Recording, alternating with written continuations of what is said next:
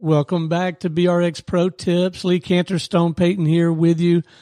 A piece of counsel, Lee, that you offered up the other day in a conversation was look for a minimum viable audience. Can you speak to that a little bit? Yeah, this is something Seth Godin refers to, the minimum viable audience to serve. And, I'm a Seth Godin super fan. So I'd like to explain what that means, at least in terms of Business RadioX.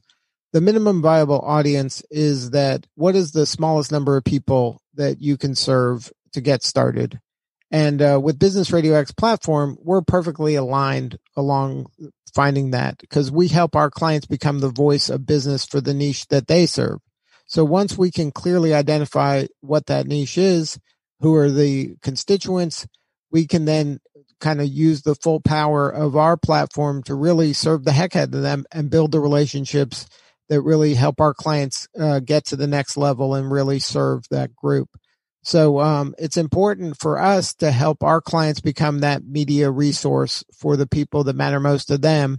And that's why, but if they don't identify the audience correctly, then they're going to have a hard time doing that. So that's why we spend a lot of time at the beginning getting crystal clear on who is that exact group of people who will move the needle in their business that's going to assure that they get the successful result and the successful outcome that they desire. So I think, perfectly, we're built for identifying the minimum viable audience, and our platform really does a great job in serving that group effectively and efficiently.